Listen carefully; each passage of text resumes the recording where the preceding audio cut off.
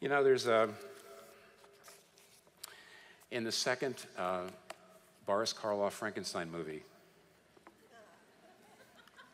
some of you are saying, where is this going? The second Boris Karloff Frankenstein movie was called Bride of Frankenstein. There's a pretty famous scene in that second movie where the monster, who still can't speak, he's growling, he's running away through the woods, and in the middle of the forest, he finds this cottage of an old blind man. The man's blind, and he's as the monster is coming in, the blind man is on his knees praying to God, saying, "Oh God, please give me a friend to be of some comfort to me in my terrible loneliness."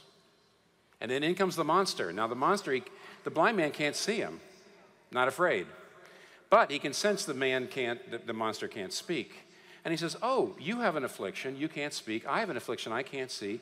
We can be friends."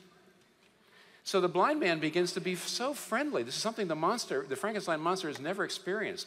He feeds him, he takes care of him, he sings to him.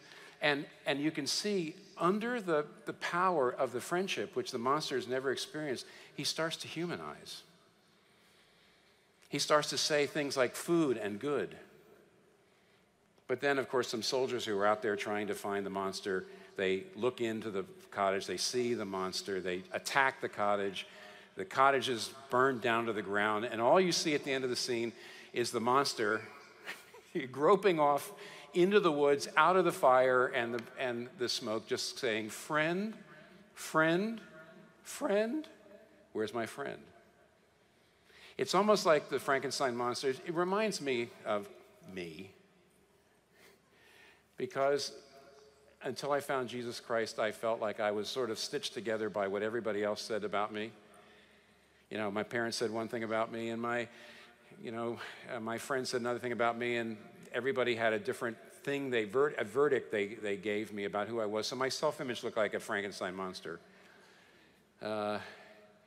What I needed, what you need, is a friend, the ultimate friend, whose love can overturn all the other verdicts and make you human.